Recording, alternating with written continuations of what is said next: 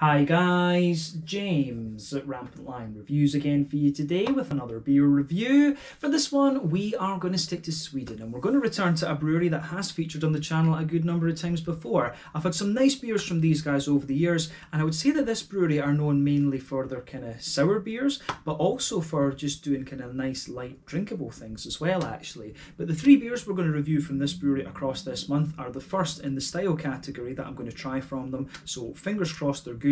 I'm certainly looking forward to seeing what the differences between them are, and I hope that you guys enjoy my take on this one and the other two that you'll see a little bit later as well. So yeah, for this review then, we are going to head up towards Stockholm, the Swedish capital, and we're going to have a look at another beer from Stockholm Brewing Company. So this particular beer is called Make Me Smile. It comes in at 6% ABV, and this one is a New England style IPA. So yeah, this beer was released as part of the local Småskalig assortment through Systembolaget here in Sweden for April of 2021. I believe the exact release date was the 6th of April, so a little bit later this month than normal, I think because of the Easter release actually. But this is one of 3 New England IPAs they released for April. This one is the European hopped one. So there was also one that was North American hopped, and the other one I think was Australian, New Zealand hopped actually. But the hops in this particular beer are Styrian Wolf from Slovenia, lovely big melony hop, that about 16% alpha acid if I remember rightly, and there's also Hallertau Blanc in here from Germany, which is about 11 or 12% alpha acid. And that gives you a lot of kind of white, green, grapey sort of notes. It's not a million miles away from Nelson Sauvin from New Zealand, in fact. So yeah, this was the one that really caught my interest because I love Styrian Wolf and I also love Hallertau Blanc. So out of the 3, this is the one that really interested me the most. And I very nearly only got one of them, but I'm glad that I picked up all 3 because I didn't realise that was what they were doing with them, was using hops from different parts of the world. But yeah, 6% New England IPA. This one, my first New England IPA from Stockholm Brewing Company, so hopefully it's a good one. Let's see how we get on with this then. So, as always with my reviews, I'll tell you a little bit about the brewery before we taste the beer. If you want to get straight to the tasting, just fast forward. All the usual links are in the video description below. That's the brewery website, the link to my other reviews that I've done from Stockholm Brewing Company before, and we will no doubt add more to that list in the fairly near future. But there's all the usual social media down there. If you want to see more reviews, do please consider subscribing to the channel. The whole channel of course has a geography based tagging system, so you can go into the homepage and search for beer based on country, city, state, county, province, prefecture, whatever it is you happen to be interested in. Do check out the playlist of beers from different countries. There is one there for all the Swedish beers that I've reviewed for you. That's constantly being added to, and as always, please do get in touch and let me know some of the other beers and breweries that you guys would like to see me review. It's always great to hear from you guys that are watching the videos, and the support that you show the channel is hugely appreciated.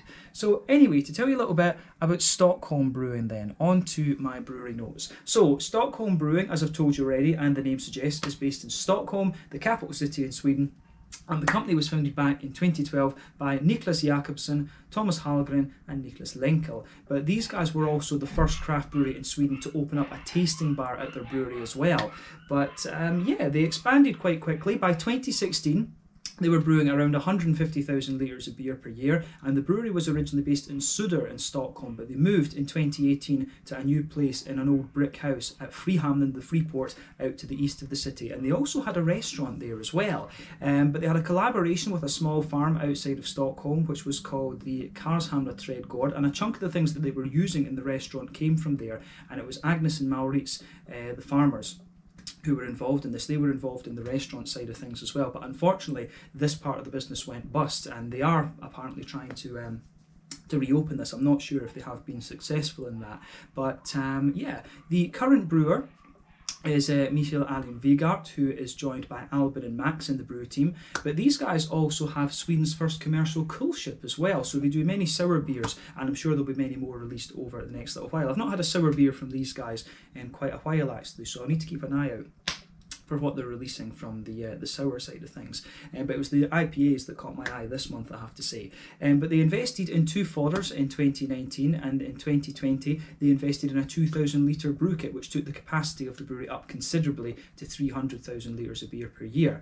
These guys were also affiliated with the company Wine Trade, which was run by Ollie Bartlett, but he is now managing the brewery and the company, the Stockholm Brewing Company as well. And he actually has contributed quite a lot to my notes that I do in these videos over the years. He always sends me a big message through Facebook telling me, oh, this is new, this is new, this is new. So yeah, he keeps me up to date on what's going on at the brewery. So Ollie, a big thank you for keeping me up to date what's going on at Stockholm Brewing Company.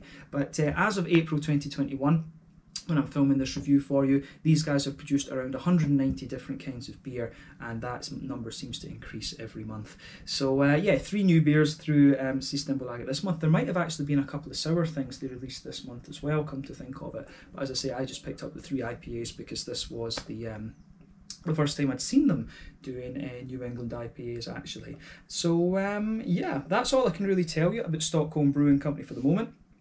If you want to learn more about these guys, you can of course check out the brewery website. You can follow them on Facebook and Instagram to keep up to date with all the latest goings on, and you can check out the Rate Beer, Untappd and Beer Advocate pages to learn more about all of the different beers that these guys have done. The last beer that I had from these guys was the Rice Lager, and I really enjoyed that one actually.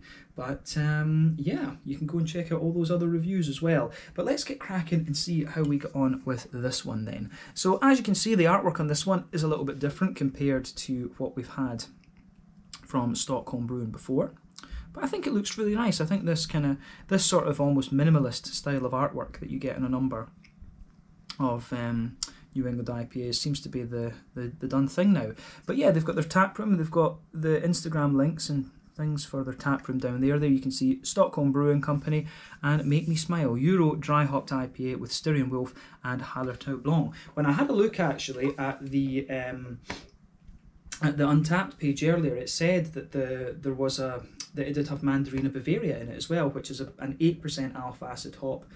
German, of course, as well as Hallertau would indicate, or Mandarina Bavaria would indicate, sorry, and it gives you a big oily orange thing. So I think there has been a couple of versions of this beer already before it's been released in the can actually. But yeah, 440 milliliter can. I think I paid 45 Swedish kroners for this, which is kind of standard for an IPA these days. So about €4.50, £4 sterling, about $5.50 American, something like that, just to give you a price breakdown for those of you watching in different parts of the world. But this one has barley malt, wheat and oats in it, so we'll see what it turns out like. As I say, New England IPAs can go in many different directions. But yeah, Make Me Smile, New England IPA, 6% ABV with Styrian Wolf from Slovenia and Hallertau Blanc from Germany. Let's get this guy out and we'll get on with the tasting then. Very curious to see what this one has in store for us. And this is my first beer from my from my April Local Småskalig. I feel like we're starting it quite late this month on the 14th, but you know, they were released a little bit later this month as well, so need to remember that. But yeah, quite a bit of carbonation visible in this one, I have to say. So we've got about a quarter of it still left in the bottom of the can there. Let me just line that up so my OCD is happy. And there we go. So yeah, as you can see with this one, it's poured with about a finger of head on it. I would say that that's quite a bumpy, creamy coloured head. It's definitely not perfect white, I would say that.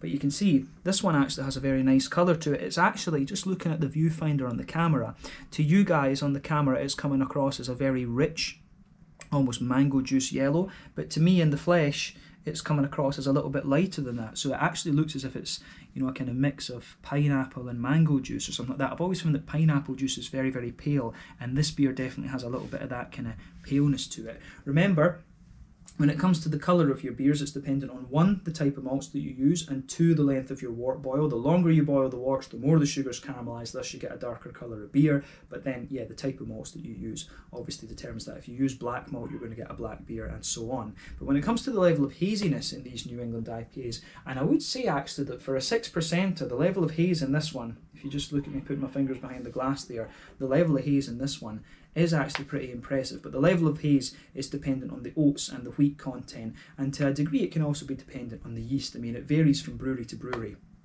how hazy the hazy IPAs are, but theoretically, you know, as you go up the alcohol scale, they should get hazier because of a higher malt and wheat content, but that's not always the case. But yeah, in terms of a New England IPA, nothing particularly surprising about this beer in terms of its appearance. So yeah, let's have a look at the aroma and see how we get on with this one. Very, very curious about this beer. So let's go for it. Ooh, yeah. Now, the one thing that you always get and it seems to be regardless of style, the one thing that you always get from these Stockholm Brewing beers, they've always just got a little touch of this kind of farmhousey vibe to them. You always get a little bit of woodiness, a little bit of a kind of crackery quality out of them. It seems to be their signature, actually. It must be some of their kind of their yeasts they're using. I wouldn't be surprised if these guys have house yeasts, and I've got a feeling that Ollie might have mentioned something about this before, actually. But yeah, they use, I think they use organic grains as well to an extent too. So that kind of organic grains I've always found give you a little bit of that woody and kind of crackery thing as well. So I think it's a combination. Probably it's a mix of the yeast that they're using and also the grains that they use too. And those, across the different beers that I've had, you know, the lagers, the sour beers and the sort of pale ales and stuff like that, I mean, it varies from beer to beer what degree those sort of flavours come out in, to be honest. But yeah, I think this could be really interesting. But yeah, the backbone of this beer, it's kind of got everything you would want from a New England IPA. And I mean, you do get more farmhousey New England IPAs like this. You know, Alchemist Brewing Company, in fact, from over in, which state are they in? Are they Vermont or New Hampshire? It's one of those two states, I forget. I think it might well be Vermont, but you know, Alchemist Brewing are probably one of the most famous ones over in the States that have this more sort of farmhousey vibe to them. Remember, New England IPAs can be farmhousey, they can be you know, bready and barley malt leaning, they can be wheaty and bitey, oaty and creamy. You know, they can be a little bit kind of more sweet and brown sugary leaning as well. They can also be quite rye and grainy like as well, come to think of it. There's 6 different directions I think you can take a New England IPA in, but this one definitely, it's quite well balanced between the sort of wheaty side of things. I do get a good little bit of a wheaty bite out of this one on the back of the nose. You can smell the sort of crackery and woody farmhousey layer underneath. Definitely some of the barley malt coming out in this as well. It's got a nice fresh white bready sort of vibe to it as well, and you can definitely smell a little bit of the smoothness of the oats. So this beer actually comes across as quite complex in its malty side of things for me. Do I get a little bit of sweetness out of this one? Maybe just a little bit. I mean, there is a little bit of that Werther's Original kind of butter candy kind of thing coming out of this one as well. So this beer actually does show quite a few different characteristics from the malt base. But the thing that I like about it is, as I say, that Stockholm Brewing Company always seem to have this little sort of farmhousey kind of backbone to their beers, and it's coming out in this one as well. I think that's their kind of trademark, if you like. So I'm curious to see how much that comes out in the actual flavour of the beer now that we've smelled it in the aroma once again. Like I say, this is a new style for me from this brewery, and I always like trying new styles from breweries that I know quite well. But yeah, the malty side of this beer, and I guess we should say yeasty side as well, because that's going to play a role here, is quite nice. Yeah, woody, crackery backbone, smooth white bready notes in there, a little bit of oaty kind of smoothness as well, a bit of wheaty bite at the back of the nose, and then a sort of Werther's Original sweetness, I think, right in the middle of the nose too. But hoppy side of things, let's look at this then, because this is probably the most interesting point about this beer, because the 2 hops you get in this are not the most common, should we say. But yeah, the green component of this beer is quite nice. You get a little bit of a soft earthiness out of this one, which I think both hops, in fairness, are going to give you. I can't remember what the green component of Styrian Wolf is like, but I mean, when you have these higher alpha acid hops from Germany or Slovenia, they always maintain the green component is always quite noble, if you like. So you get a nice smooth, slightly soft earthiness in there. There's a good floral component to the beer as well, definitely. But it's not overly pungent and spicy in the way you're going to get from some of the American or the Aussie Kiwi hops. Definitely not. It's just got a nice... The green component of this beer has a nice sort of smoothness and subtlety to it, which I like. The other thing this indicates, of course, is that most of the hops in this beer have been used as late addition hops or as dry hops. And remember, the later in your wort boil that you add the hops, the more that the hops contribute to flavour and aroma rather than bittering, of course. Well, it does actually, it says on the back there, it says Euro dry hopped IPA. So yeah, that would make sense. What I've just said kind of confirmed. But yeah, the green component of this beer is quite nice. You get a nice, quite bright grassiness on the front part of the nose. You get a good bit of floral note on the side as well, and then you get a little touch of earthiness in there as well. So the green component, I think, gives the beer a bit of brightness, I would say. I've always found the German noble hops have a nice, bright, grassy and floral note to it. The Czech hops are a little bit more spicy, and the Slovenian ones are a bit more kind of almost just smooth, if that makes sense in my experience, the Styrian hops. So yeah, you're getting a bit of everything out of this. But on the fruity side of things, this one really is quite interesting because it comes across as quite an oily beer in terms of its fruitiness for me. So you definitely get that sort of white, green, grapey element of the Hallertau Blanc. And Hallertau, it almost comes across as a little bit more gooseberry-like because of how oily it is. But you can smell a nice melony quality in this one as well. Both of these hops, in my experience, are quite straight shooting. They're not the most complex of hops, actually. So yeah, for me, the green component of this one, actually, it really suits. Combining these two hops is quite interesting because you've got that more oily melony flavour in the background, which I really like, but you've also got those gooseberry kind of green grapey things in there as well, actually. So, you know, Hallertau Blanc, as I say, it's a little bit like a more oily version of Nelson Sauvin, and it's not quite as high in alpha acid as well. Hallertau Blanc is like 11%, whereas Nelson Sauvin's a beast. It can be like 18, but Styrian Wolf is a bit of a monster as well. That can be, I think, like 16 or so. But yeah, the fruity notes in this beer are really quite interesting, but the more you smell of it, you do start to get a little bit more of a, you can feel there's a little bit more of a kind of pungent citrus coming out of it, so maybe a little bit of a lemony, limey quality too. But that suits the grassiness, the nice, soft, smooth and bright grassiness that you get out of this one is really interesting. But yeah, this is a lovely smelling IPA, actually. So take a bit of time to ponder over the aroma of this one before you get stuck in. I think, though, it's about time we tried this one. So this one is the Make Me Smile, 6% New England IPA with Styrian Wolf from Slovenia and Hallertau Blanc from Germany, from Stockholm Brewing Company. Let's get stuck into this one. Slange, skull, cheers, really looking forward to this.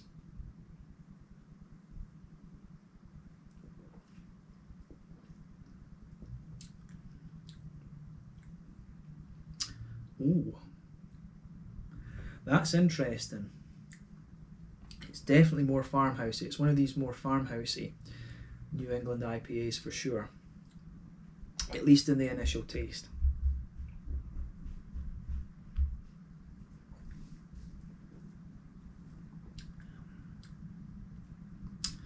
The other thing I'm going to say about it, the other first impression I have of this one is that it's very light and very drinkable.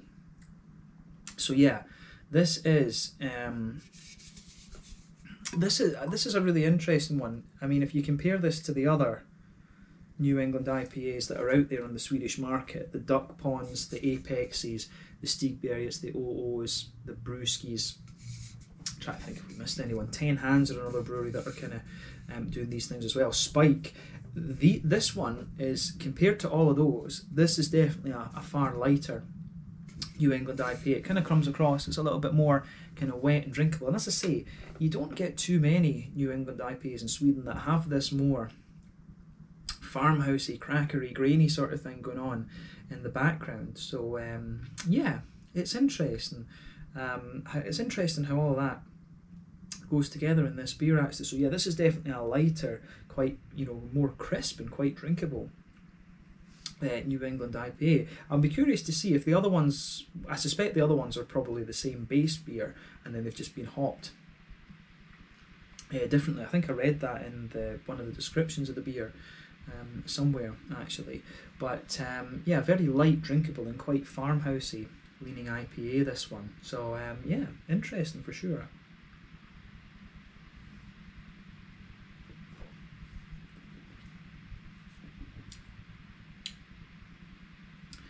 So yeah, I think this one works really well. Glad that I got this, for sure. But yeah, let's try and break down the flavour of this one and see how it goes. So straight away across the middle of your palate, it's definitely, you get a nice kind of crackery, grainy sort of thing, and a bit of woodiness. I think on the front half of that middle third of your palate, it definitely has a little bit more woodiness, but it starts to get a little bit more sort of grainy and almost bitey towards the back half of that middle third of your palate. So that's the backbone of the beer, for sure. And it does, that sort of slightly grainy bitterness you get out of this beer builds up the further you go into the aftertaste. So that's quite interesting. That is quite interesting. On top of that, though, you get a sort of smooth white bready component coming out of the beer. So yeah.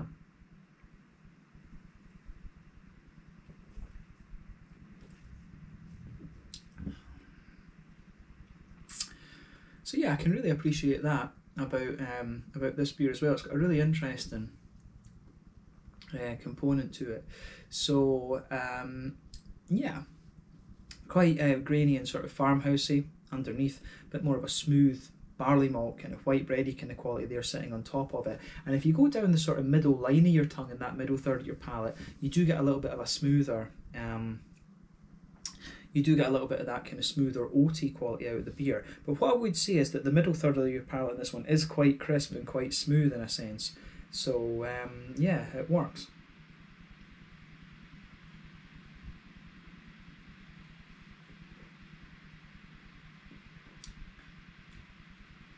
So yeah, I find that the more you drink of this as well, it does sweeten up a little bit. It definitely does sweeten up a little bit too. So yeah, I like how all of this. I like how this this goes together. Definitely, as I say, a lighter and more crisp version of a New England IPA. You know, it almost has the vibe of like a session IPA in some ways. It really does have that sort of vibe to it. If I was blind tasting this, I would think this was a session IPA because of how light and crisp the malt base is. That could be an interesting thing for them to take forward, actually, is to take the alcohol content of this down a little bit and, you know, put it as a session IPA. Yeah. As it works, and I think, you know, to be honest, I think that would suit the vibe of Stockholm Brewing Company. These guys, if anyone asks me about this brewery, I always think, you know, light, drinkable session beers, and, you know, some of them sours as well. But yeah, it's interesting. In the very centre of your palate, though, you do get a little bit of a kind of Werther's Original sweetness, but it's quite minimal, to be honest with you. The sweetness in the middle of the palate is quite minimal. It's not too prominent, if you like. So yeah, I certainly like how that side of things goes together. So yeah.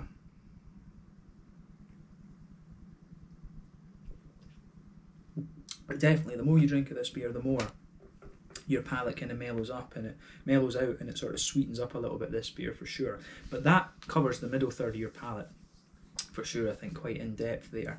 But yeah, on the border region between middle third and back third of your palate, you do get a little bit more of a bready build up and then a toasty kind of grainy element out of it, which is quite interesting. But then as you go into the back third of your palate, you definitely pick up, you can feel the sort of wheaty bitiness there. The wheat forms the base of that that back third of your tongue for sure. Definitely the wheaty bitiness is sitting there on that back third of your tongue. On top of the wheaty bitiness, though, you can feel the more airy sort of yeasty esters coming out of the beer, for sure. So the flavour feels quite a bit taller on that back third of your palate. So yeah, you've got a nice airy sort of bready doughy kind of thing on that back third of the palate with the bitey wheat underneath. And as you move further forward, you can feel the flavour just condenses down a little bit. As you reach that border region, it goes like this. Then the middle third of your palate is very, very crisp, actually.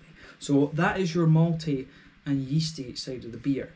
In the on the hoppy side of things, then in the back corners of the palate, you've got a good little bit of earthiness there, and the earthiness is actually a little bit stronger, I think, than the aroma would have you believe. But as you move further forward from that, it develops a little bit of a herbal quality, and as you move towards the you know, as you get a little bit of herbal quality of this, as you move further forward towards the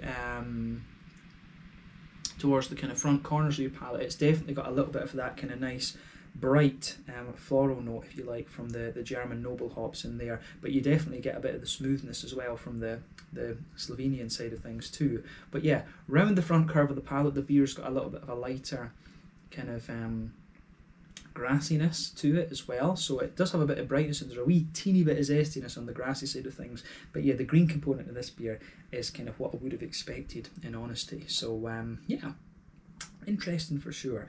But on the front third of your palate, then let's focus on the fruity side of things. So on that border region between front and middle third of your palate, again, you can feel a little bit of a bready build up and a bit more of a kind of toasty bread crusty thing. But the under layer of the fruity side of the beer is quite smooth and sort of barley malt leaning, like kind of white bready in a sense. So that's what you get out of the base layer of this beer for sure.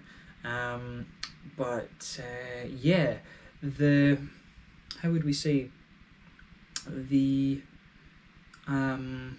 brain's not working. On top of that, as I always say, that's where you get that nice oily bubble where the juicy fruity esters roll their way out of the beer. This one, again, having known these hops, it's what you'd expect, to be honest with you.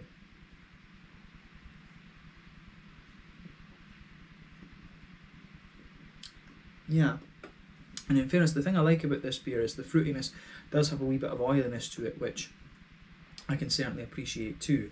So yeah, if you go towards the back of the front third of your palate, you've got a nice, how do you say, you've got a nice little bit of a stronger citrusy element there, but as you move further forward, it kind of mellows out, and you get a mix, I think, with both hops in this, both of them are kind of spreading a little bit further back on the palate there. So I think on the back half of the that front third of your palate, the melon is quite noticeable there, and it's showing some of its really juicy characteristics. But as you move into that front half of the front third of your tongue, you're getting the oily gooseberry, white green grapey thing from the Untappd Blanc in this, but you're also getting a more oily melony quality from the Styrian Wolf as well. So yeah, both of these hops actually mix together really nicely. So it's very gooseberry-like, it's very melon-like, and there's maybe just a wee tiny hint of lime towards the kind of very front tip of your palate as well, just before you get the grassy esters out of it.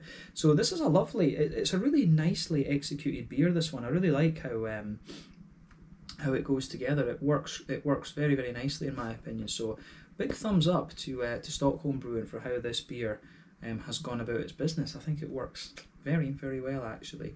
So yeah, I love it. I really like it. So yeah, but as I say, the thing that strikes me about this one is it almost comes across in a lot of ways like a session IPA, and a lot of that's to do with the mouthfeel. So on that note, we should move forward onto the mouthfeel. So for me, this one is kind of at the bottom end of mid-bodied. The carbonation, in some ways it's quite smooth, but in some ways it's quite crisp. In a lot of ways, this is quite a wet and crisp feeling New England IPA for sure. The backbone of the beer, as I say, the malty side of things, has a bit of graininess to it. It's got a lovely little bit of smoothness in there, and it's got a wee bit of a kind of sweet side of things to it as well.